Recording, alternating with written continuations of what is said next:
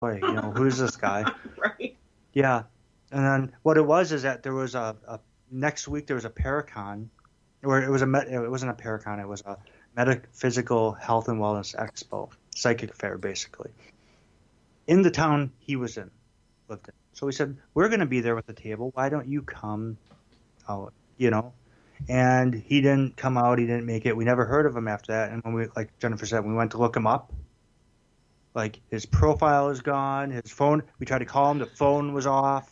It was just like he Oh my disappeared off God. the face of the earth. Right. And we're like, who is this guy that showed up, wanted to join our society, and then tried to see if we were into spying on the government? Yeah. Basically, is what it came down to. And of course, we declined because that's not No. that's not our focus. Well, and it's unethical. Right. So, You yeah, can go to and then jail we for ended that. up- Serious well, jail.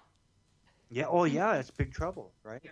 So, I don't know who he was. If he was, did someone send him here to see what we were about? That was my thought. Yeah. Is that there's a paranormal society. Let's send someone in there and see what they know. and what they that kind of thing. Yeah. He wasn't around for long. I mean, like I said, he showed up at that meeting and he never came to that thing, and that was that, and bam, Yeah. it's gone. So it's just one of the things like, well, you just kind of scratch your head and say, okay, well, let's just, move on. Now we can sit back and laugh about it. Yeah. Well, yeah, Yeah. probably wasn't so funny then. No. Well, I mean, because that would have freaked me out. And I'm going to tell y'all that I spent time interacting with Derek Tyler and Deborah Jane East and didn't have a problem with either one of them. I just absolutely, they would create paranoia in me because of their paranoia.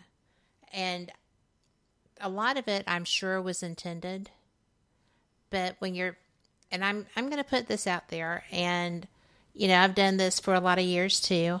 And when you have someone who's always talking to a 4-star general at the Pentagon about certain topics of study or research, you're not protecting anyone's anonymity because there aren't that many 4-star generals at the Pentagon who are covering different topics. I mean, covering specific topics over specific departments. I mean, you're giving your source out, and that is a good point. I mean, Yeah. you kind of narrow it down yeah, quite a bit. not my source at the Pentagon, but always a 4-star general. And when you're doing research on that level, or you have a source buried that deep, then you can't be that specific. And that's why I started doubting some of the things that I was hearing. And I don't doubt that he knew a lot of information through his research because he's a brilliant researcher. And I don't doubt that he felt threatened because what he knew was very controversial and there was a lot of effort made not to let people know. And, it was the same era that you're talking about, right? So Yeah. I can see, but I really did. I got to where I couldn't talk to them because he wouldn't email me unless I went and got a paid for encrypted email. And he'd only speak to me by email. And then I forgot my password and you can't get it back. So I spent, $26 for nothing. But it's just one of those things, I know that your research isn't like that because you're actually verifying and doing analysis on what you find. So I wasn't trying to imply that, but I do know that Oh, no. that made me very uncomfortable. He's a ufologist, but Yeah. he works in he's doing different kind of work, I guess you'd say, than the kind of work I do. Right. But yeah, I mean, Derek has got a lot of knowledge. He does. When it comes to paranormal history, and yeah, we've had him on the show A couple of times. Yeah, and it's always enjoyable to talk to him. He's so He is a smart. truther, and we have his book here. Right. So he did get to the Copyright Office. Oh, we have his first book. Right. But Yeah. I know that he had been concerned that he wasn't going to be able to get there. Oh yeah, yeah. Yeah, He because got that. In fact, he's got 2 books out now. He's got his Good. part 2, and he did his he did the Coast to Coast and Right. Heather Wade and all that, and got to promote his book and I like Derek. right. I like Yeah. Derek too. I'm glad that he got those books out because, I would be fearful for him. And then I would think, well, this can't be that intense. But he was absolutely convinced it's that intense. There was that much effort to quelch what he wanted to share. And Well, I know he waited on it for a while. Yeah. I mean, so, and for me that was like, well, to say I need to wait till the time is right so I don't get people in trouble. yeah, Well, I met Derek before he put the book out. Before when I joined Facebook, he had a group out called Aliens and UFOs, and he would post on that. And I realized that this guy is posting. I could just tell he was what you'd call a master ufologist, and we became friends. And like I said, I've been on their show, or me and Jennifer have been on their show. right. And they've been on our show, and they had a show at the network for a little while. They did. And as far as a couple, both of them are Oh, ufologists. they're wonderful. Yeah, they Well, both and know. they're great researchers, but it was just so overwhelming to me, the things that they were saying, and I'm like, there's no way. And there was. Right. I mean, and I don't know, Derek never really struck me as being the one that was scared. He was just being cautious. But Deborah was scared. And I just could not fathom why you would be so afraid. And then I started doing my own research. And it was like, well, there you go. Yeah, because She you was would right. literally right. Because if you read his first book, Alien Contact: The Difficult Truth, Right. he's got a lot of heavy stuff in there, and a lot of stuff that people are going to read in that book if they haven't already. Maybe not something that they want to hear. I wasn't ready for that. Right, or they're not ready to hear it because of the way he puts it out there. I don't think he's putting it out there to put fear into people. I think he's doing this to make people aware of what's going on. Right. And, like I said, I only interviewed him once, I think. But Deborah Jane came to my next network, and she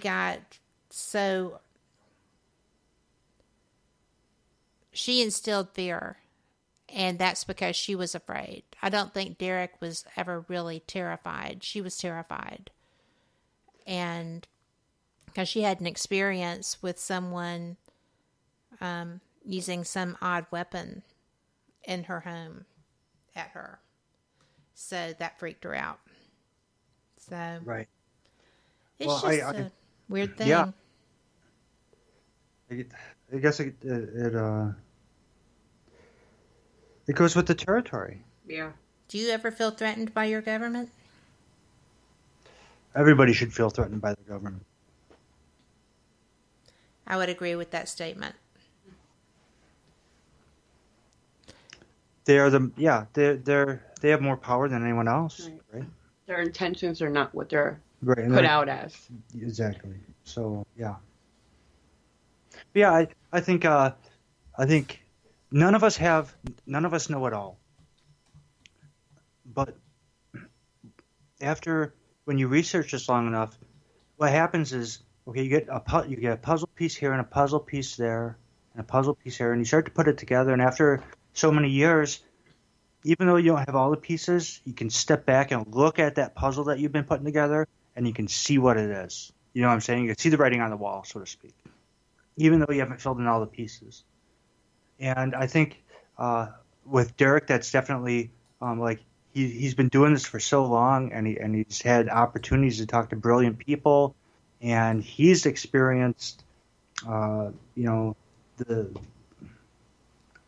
I don't know at what level the target individual thing comes into play, but yeah, for some people it's very hardcore. Yeah. I mean, they really are being oppressed. Yeah, he's had his own traumatic experiences growing up.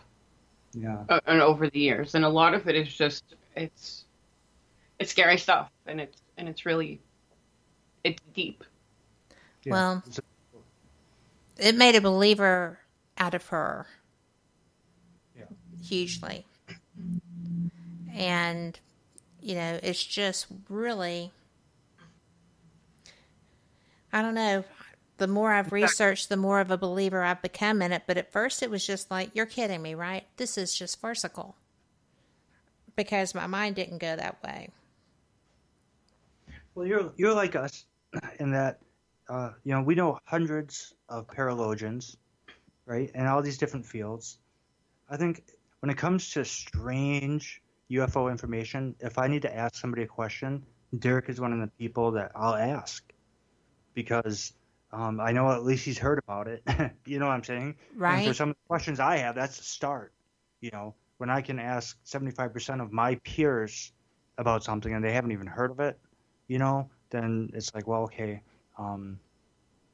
that kind of thing, you know. Well, I wonder what he has to say on it.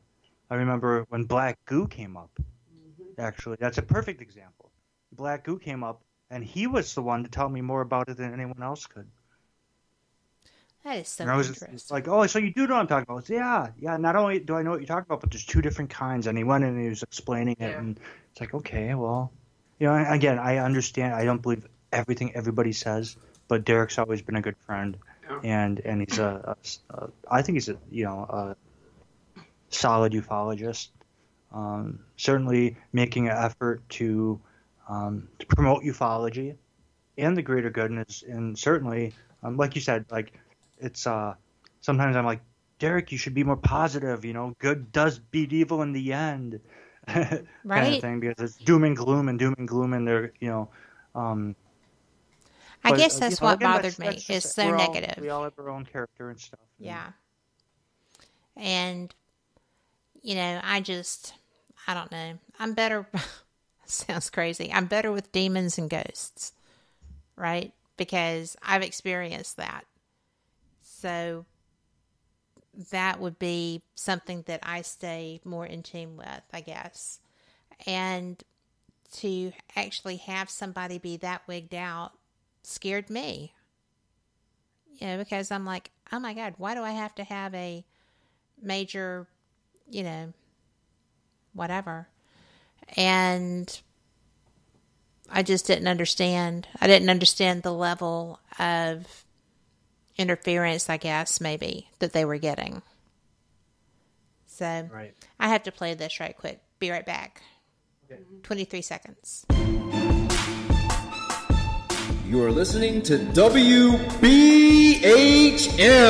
Digital Broadcasting, the best in paranormal talk, only on Paranormal Experience Radio.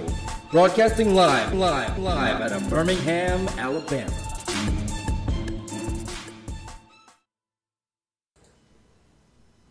And so that being said, you know, you are listening to the after show of Paranormal Experience Radio with Kevin and Jennifer Malek. And, you know, I appreciate this. I'm going to have to go, or my husband, who is dog sitting, is going to have a hissy. And I don't blame him. He gets up at 4 a.m. But, you know, I have had the best time with you guys. So did we. Thank you for having us on. This was an absolute blast. But, you know, you're going to have to come back so that we can do Antarctica and do forbidden archaeology and do folklore and myths and do theology and mythology. And Bigfoot and Dogman. And Bigfoot. We didn't even touch on any of those. And I know somebody who I'm sure is listening to y'all just for the Dogman. Do you have time for Dogman real quick? Yes. Just like give me 10 minutes. Yes. We won't tell him that we're still staying on. But seriously, I have two friends, both in Wisconsin. One found what looked like a Bigfoot